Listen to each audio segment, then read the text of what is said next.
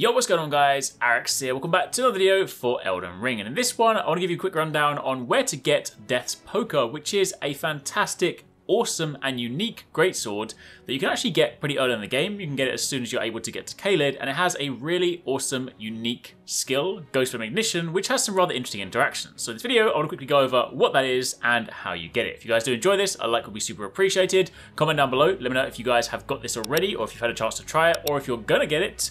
And of course, don't forget to keep it locked for plenty more Elden Ring.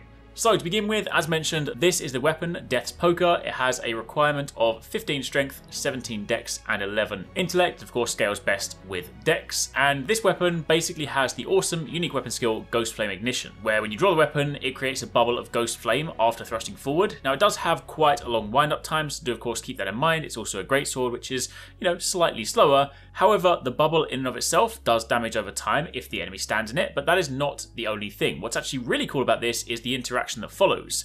After creating the bubble, you have a couple of different options. You can ignite this in two different ways. The bubble can either be spread along the ground or detonated for massive damage. And this of course all depends on how you follow up after casting the bubble. Also worth noting that the weapon and the bubble cause Frostbite buildup, which of course is fantastic. Frostbite status gives you a one-time damage tick in a very sort of similar manner to bleed, which is pretty big. But there's also a follow-up 20% incoming damage debuff and a stamina recovery debuff as well. This weapon itself is actually very accessible as well, but there is a boss fight in order to get this. So if you guys do want to get this, then what you want to do is fast travel to the Southern Aeonia Swamp Bank Site of Grace, and then you first need to make sure that the time of day is set to night. Then to the south of the Site of Grace there will be a boss enemy called the Death Right Bird.